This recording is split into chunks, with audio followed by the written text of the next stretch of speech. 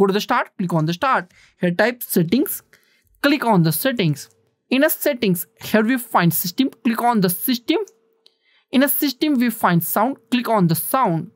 In a sound, we find all devices attached to our PC, all sound devices or the speaker devices attached to our PC or laptop. Here we find I want to headphone, then go to the headphone, our HDMI or the monitor speaker, then go to the monitor speaker, our speaker, USB speaker or any other speaker, or our other devices, then go to the other devices. If you want to add a device, any Bluetooth device or any other device, then go to here, add a device and select Bluetooth and attach your Bluetooth by this process.